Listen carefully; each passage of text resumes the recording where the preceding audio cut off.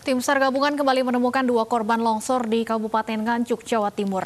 Dengan penemuan ini, jumlah korban yang berhasil dievakuasi menjadi 13 orang, sementara 8 orang lainnya masih dalam pencarian.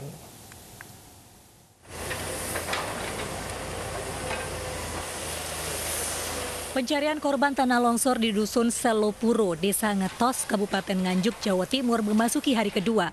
2 korban yang diduga merupakan ibu dan anak ditemukan di salah satu titik pencarian.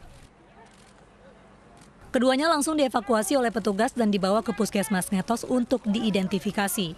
Dengan ditemukannya 2 korban ini, maka korban yang dievakuasi menjadi 13 orang, 11 diantaranya meninggal dunia.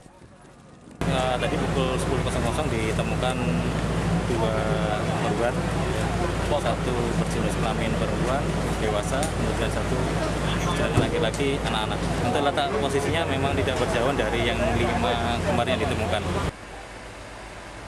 200 personel gabungan dari Basarnas, relawan, serta TNI dan polisi mencari korban yang masih hilang.